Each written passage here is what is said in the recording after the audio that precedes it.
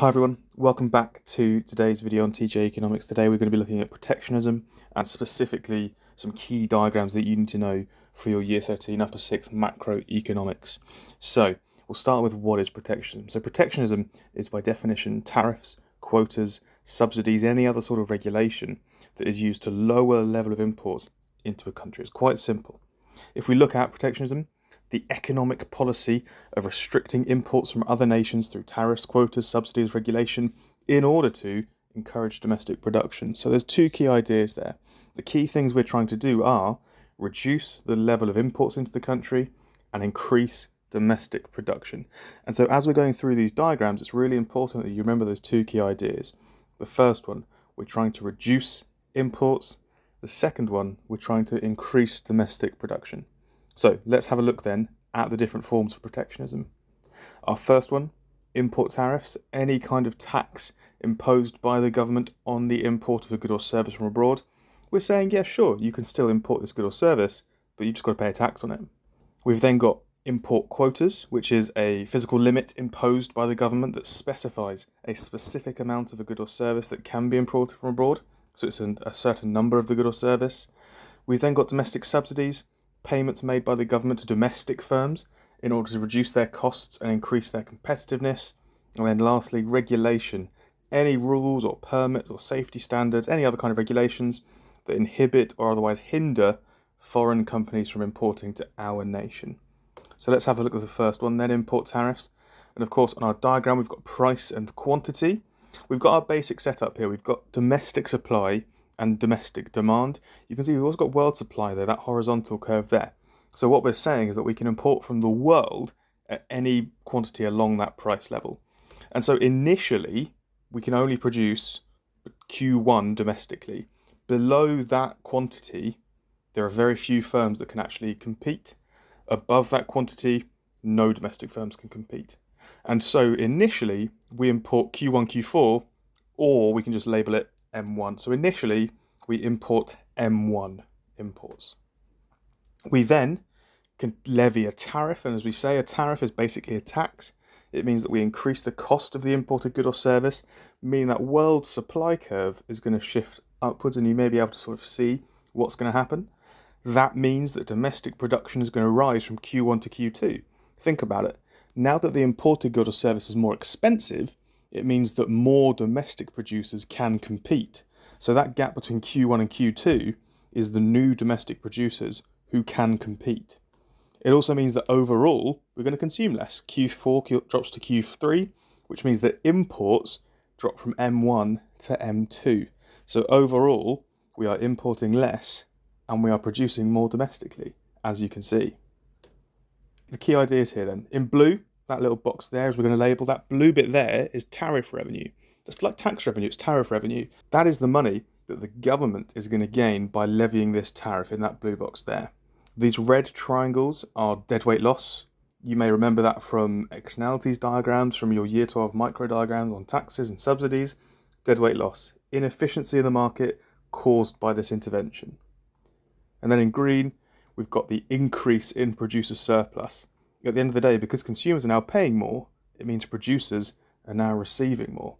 Of course, these three boxes are all losses in consumer surplus. So the consumer loses out, but the government and domestic producers gain. So the consumers pay more, they lose out, but the government and domestic producers gain by having more tariff revenue or more producer surplus. Let's then have a look at the next form of intervention, which is quotas. Quota diagram.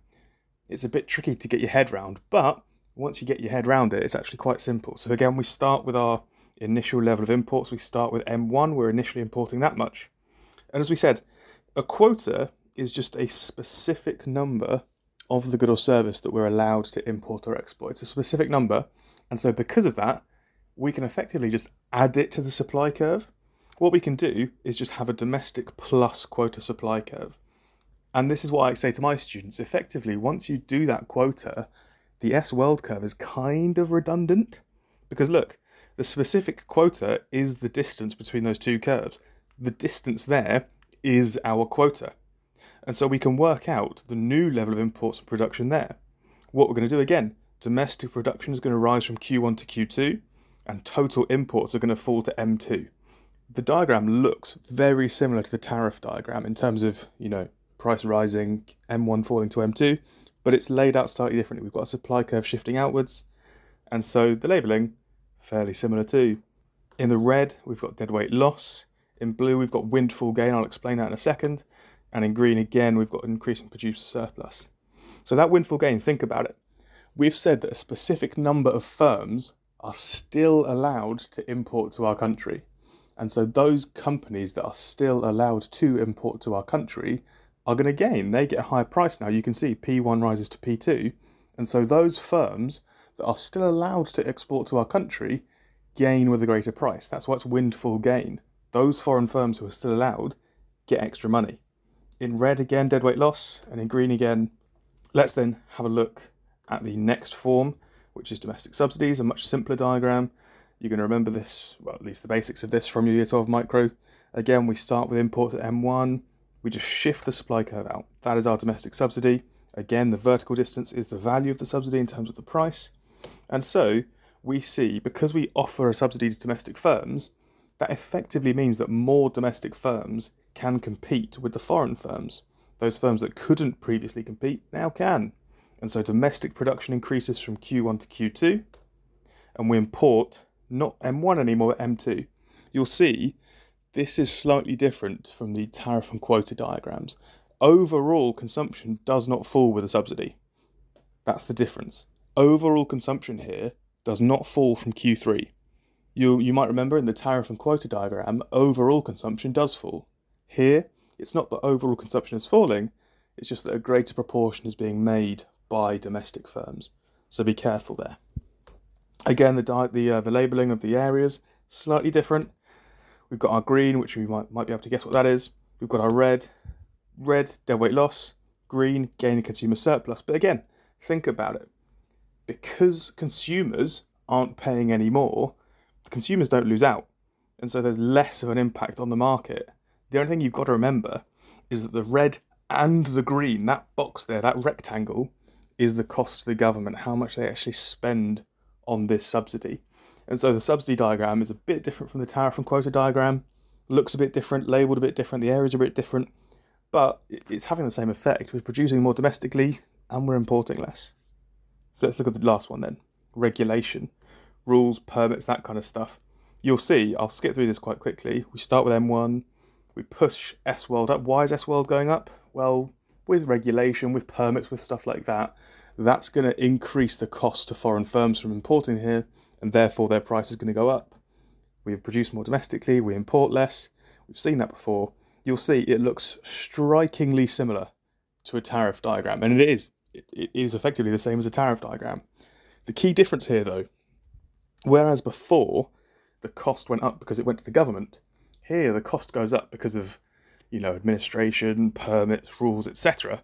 And so that whole area there is deadweight loss. The government don't gain revenue from this. And so there's no government revenue, there's no windfall gain, there's nothing like that. And so that trapezium there, that is all deadweight loss. The green, gain in domestic producer surplus, but be careful. It's strikingly similar to a tariff diagram, but depending on how you label the deadweight loss, that will decide whether it's a tariff diagram or a regulation diagram. So back to our 4 here, and what we're going to do, we're going to do a little summary. This table here, feel free to pause, feel free to copy this down, print it off, whatever you want to do. I've put together this little table with the 4 forms and the impact it has on different areas. So as you can see, tariffs, quotas and regulation all cause a fall in consumer surplus. Subsidies don't. Have a look though, all 4 of them increase producer surplus. Because again, domestic producers are getting more and they are producing more. And so they're going to get an increase in producer surplus. In terms of the foreign producers, with the import tariffs, they get less revenue because they're exporting less. With the import quotas, some get an increase in windfall gain, but most get a fall in revenue. With domestic subsidies, they get a fall in revenue because they're exporting less. And with regulation, they get a fall in revenue because they're exporting less at a higher price. And so, in all cases, at the very least, most firms lose out, foreign firms. The government then, for import tariffs, the government gain revenue. For subsidies, they lose revenue, But for quotas and regulation, no real impact on the government. Maybe administration costs, policing the quota, making sure that permits and the like are sorted. But yeah, just little admin costs. And then lastly, those bottom two rows, harking back to what we said right at the start of the video. Look, all four of these topics, all four of these ways of intervening cause domestic production to rise and total level of imports to fall, which at the end of the day is what we said is the aim of protectionism. So try and remember that. And like I say, feel free to print this off, copy this down, wherever you want to put it.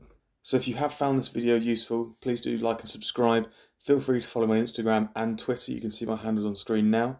There'll be plenty more economics on this channel coming soon, so please do come back at a later date if you've enjoyed.